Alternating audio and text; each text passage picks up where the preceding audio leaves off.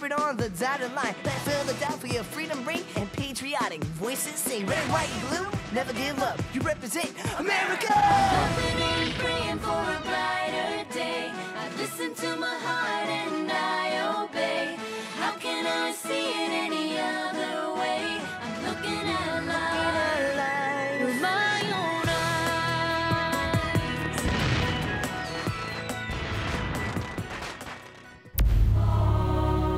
Here are some exciting scenes from today's episode of Liberty's Kids. Cornwallis has surrendered. The war is over. It is not over! Cornwallis is not England! I shall quit my throne before I shall break apart this British Empire which I love.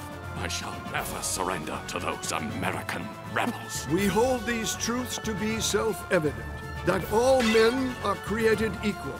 Those words are about freedom.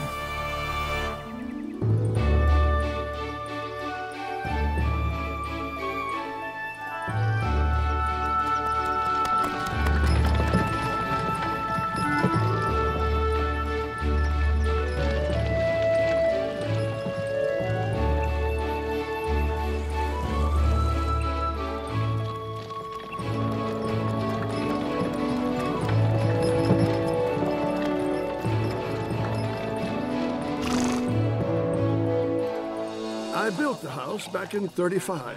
I'm told it's the oldest complete house in all the Berkshires. It was in this house that we drafted our statement of grievances against English rule. Unfortunately, you can see how much attention King George paid to it. Thank you, Betty. You're welcome, ma'am. Betty, come here.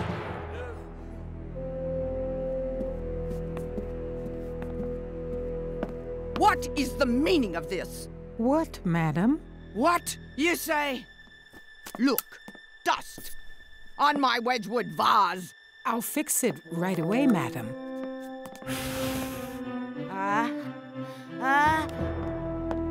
Bless you, missus. Choo!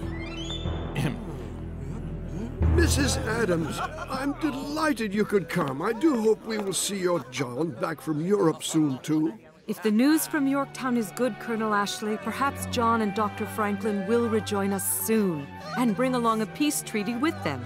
It is my dearest hope that that comes to pass. Thank you. Mrs. Adams, I'm Theodore Sedgwick. I so admire the contributions you and your husband have made to our new nation. Theodore's the finest attorney in town. You don't want to find yourself on the other side of a case from him. Come, friends. Let us begin our meeting with the Declaration of Independence. Good idea. Hear, hear. Wonderful.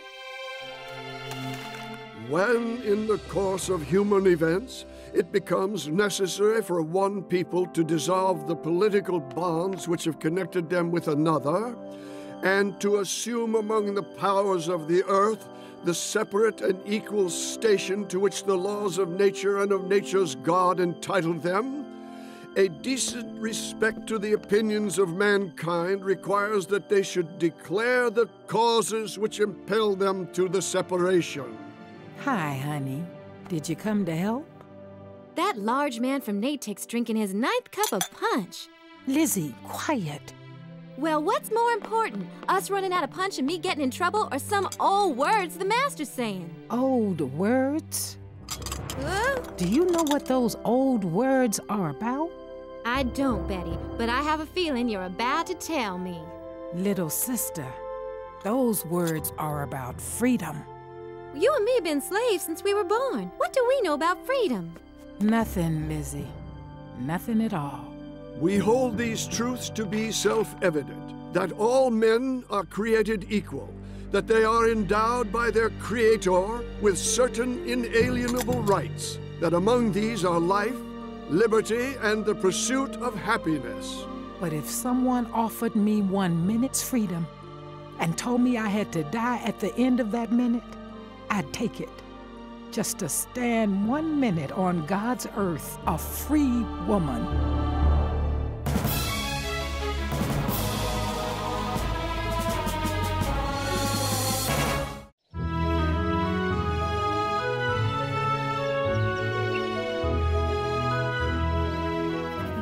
Mother. So much has happened since I last wrote. General Washington has won at Yorktown.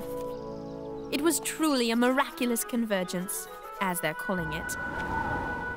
The French fleet, led by Admiral de Grasse, captured the mouth of the Chesapeake Bay.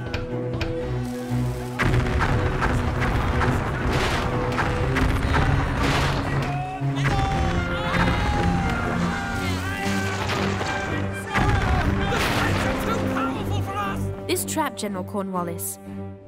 He could get no help or supplies from the sea, and with the town surrounded on all sides by Generals Washington and Rochambeau, he could expect nothing but trouble from the land as well. The siege was terrible, and I feared it might never end. Finally, the lack of food and the endless artillery shelling forced General Cornwallis to concede defeat. Over 7,000 British soldiers surrendered their weapons. Surely with so large a loss, the British will now realize the futility of this war, and we will finally have peace.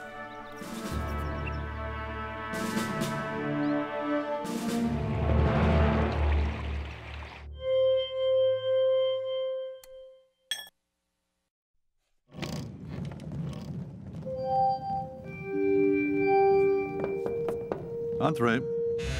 Dr. Franklin, wonderful news! Victory at Yorktown! Cornwallis has surrendered. The war is over. This is indeed wonderful news, mon ami. But is the war really over? That, I think, will be up to King George to decide.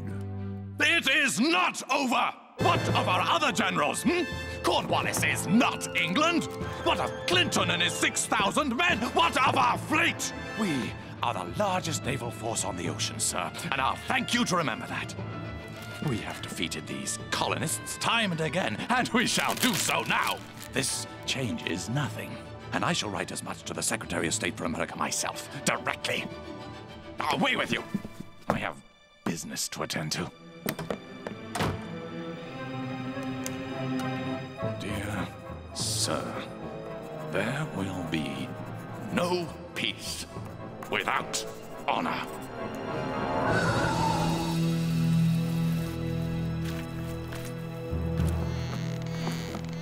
Lizzie, more lemonade.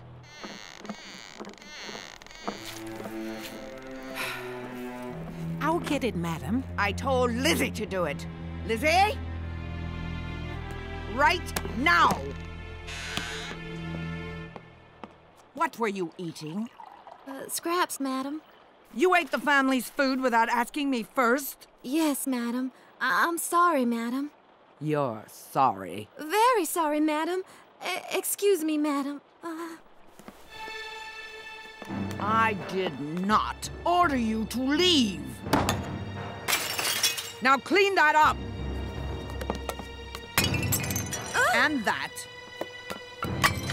And that. And that. And that.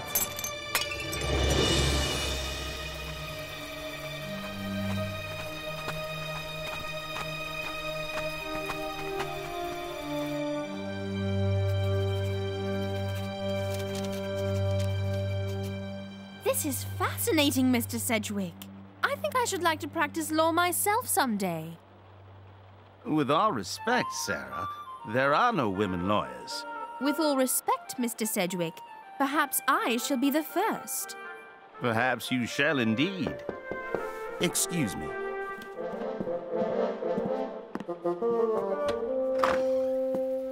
Betty, come in, please. Thank you, Mr. Sedgwick. Let me take your coat. Please, go in and be seated.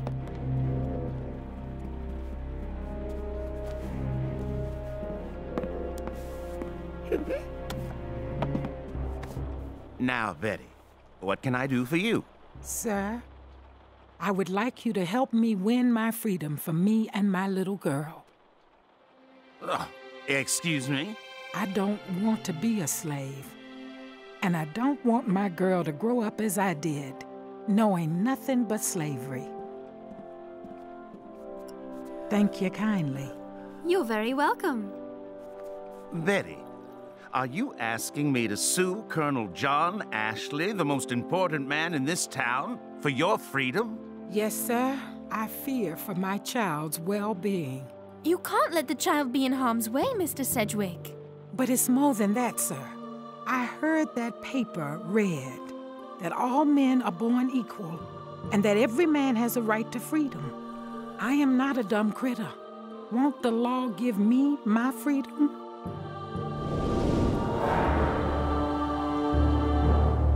And what, my fellow members of Parliament, did King George Ostrich-like really in plain words say when he got the news of the defeat? He said, "Our losses in America have been most horrible. The taxes the British people are paying for this war are outrageously high. But even now that Lord Cornwallis has surrendered at Yorktown, and our hopes of victory in America have utterly disappeared, I forbid anyone from thinking of peace. My insane rage for revenge lives on, and only the total enslavement of my American subjects will lay it to rest. Gentlemen, what the king speaks is madness, and you, Lord North, must tell him so." Yes!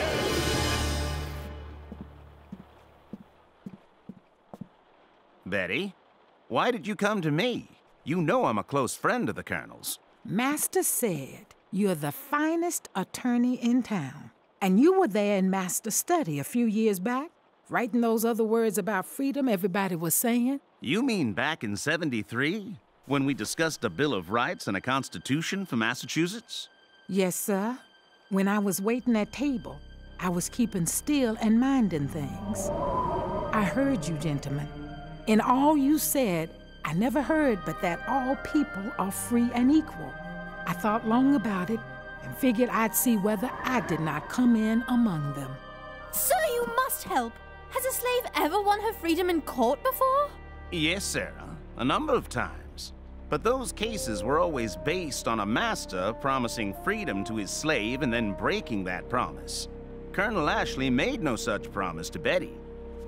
So you won't take Betty's case? On the contrary, that's exactly why I will take Betty's case. Yahoo!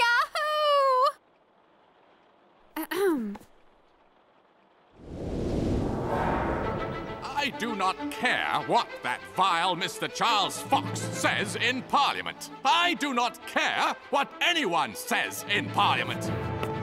Lord North, I do not care what anyone says in the entire world. I shall quit my throne before I shall break apart this British Empire which I love and serve. I shall never surrender to those American rebels. Never!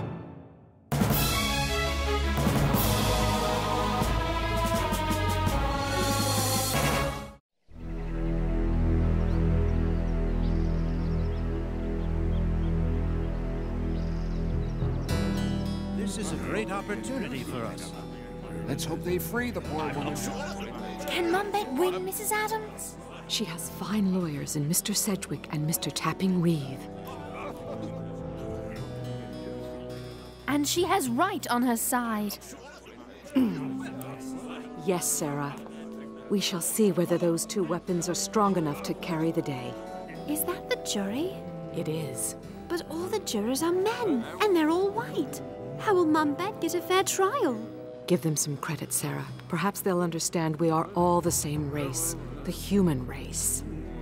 Judge, on behalf of Colonel Ashley, who has served his state and country so well in so many ways, we ask that this case be dismissed immediately. What? Will they do that? And that Bet be returned to her lawful residence, the home of Colonel Ashley. Order! On what grounds, sir? Judge, the custom of our nation considers slavery to be right and correct. Bet is the lawful Negro slave of John Ashley. Colonel Ashley can testify to that. It is a simple question of ownership, you see. Therefore, we ask you to return Bet to Colonel Ashley immediately. That's outrageous! Good justice will be done.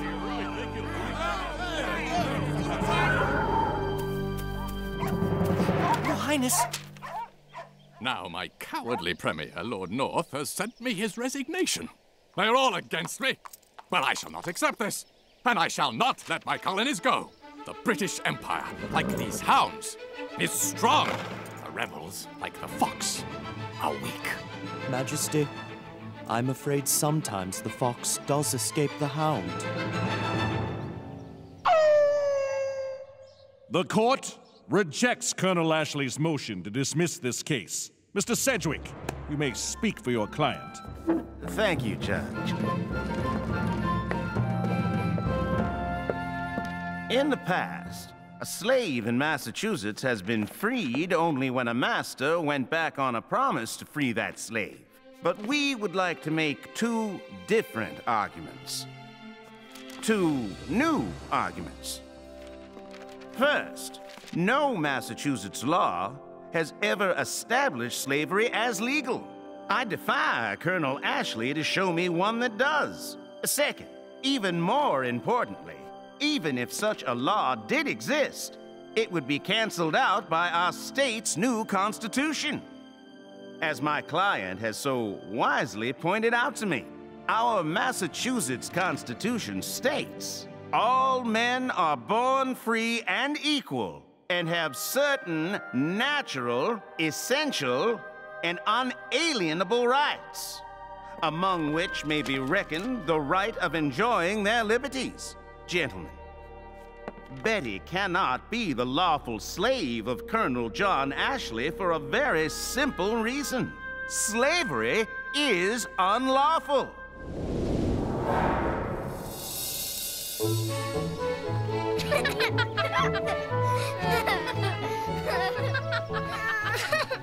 It's just a scrape, Catherine.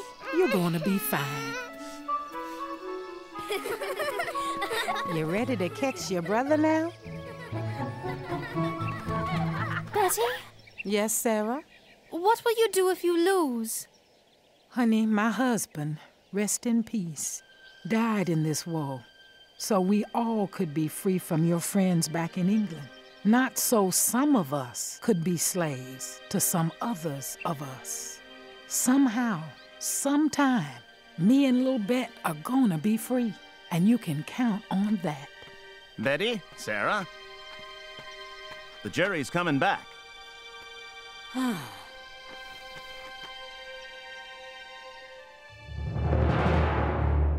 Gentlemen, have you reached a decision? We have, Judge. We find that Bet is not now, nor has she ever been, the legal servant or property of John Ashley. We award 30 shillings in damages to Bet and order John Ashley to pay her for all her service since she was 21 years old. We also declare that John Ashley shall pay all court costs. Congratulations to us all. This is a great day. Isn't it wonderful? All our people shall be free. You got him, Catherine. Good going. Friends, friends, to courage, to freedom, to Mum Bet. To Mum Bet! Hooray! Hooray! I've given myself a new name, a free name. From this moment on, I'm Elizabeth Freeman. Elizabeth Freeman! Hooray! Betty, I'm hoping you'll come back and work for me. For salary, of course. We sure could use you back. Thank you, mister. But I'm gonna stay here with the Sedgwicks. They've done nothing but treat me right. And with 10 children and Mrs. Sedgwick ill, somebody's gotta do the cooking. I'll leave you to it then. Goodbye, Betty. Girls, it sure feels good to call that man Mister instead of Master. You're free, baby. Just like I always promised. You're free.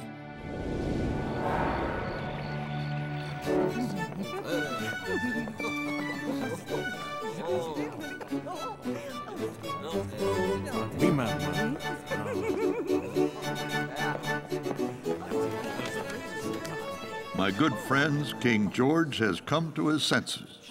He wishes to negotiate peace with France and with the new United States of America. Vive les États-Unis! Vive les docteurs! Vive Franklin! Perhaps I ought to make that announcement again.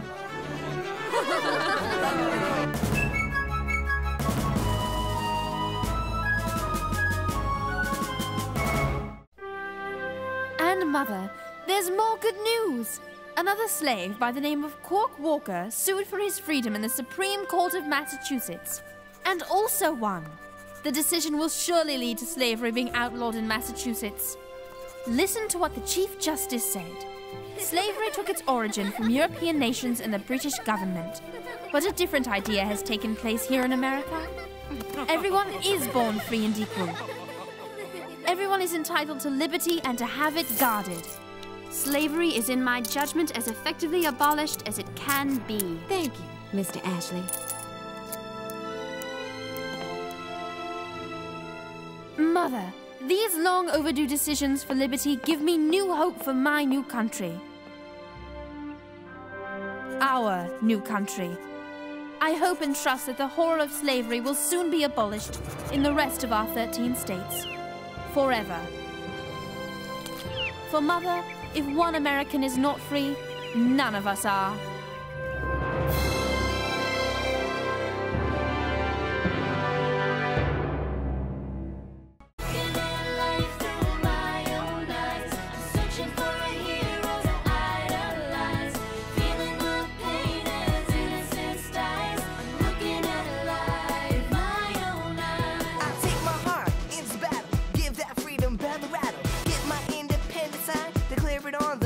Line.